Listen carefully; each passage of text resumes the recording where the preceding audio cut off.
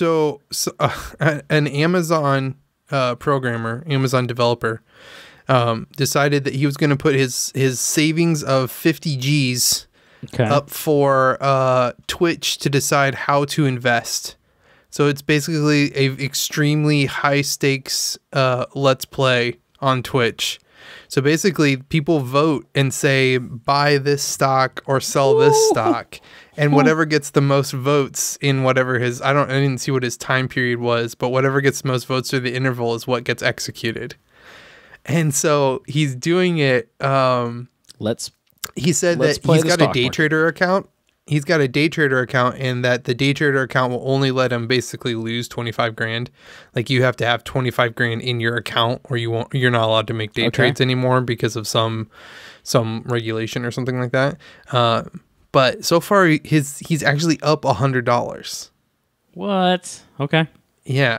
It's actually, so it's the article I read said that basically the better trades are getting upvoted, which is so anti what you expect from a Twitch plays, because usually it's like, what's the stupid dickish thing that we can do? Right. How can you watch the Let's Plays or not the Twitch plays stuff and be confident in the confident in allowing humanity to decide what to do with your 50 G's?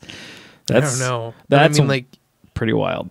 Only losing $25,000 is like, what? Yeah. Like, how is this, like, obviously this is not an endeavor for him to make money, but I mean, I don't know, like, it's an expensive R&D project. I would not do that. On the surface, I would put a fake plastic pirate ship in the water, but I'm not sacrificing 25 grand. I was gonna say, on the service level though, it's pretty. Twitch plays the stock market is super interesting. It looks really cool too. Like he built a whole thing for it, and it's got kind of like that. It reminds me of like that super old like stock buying game that was on like Nintendo or something like that. The way it looks, but it's cool.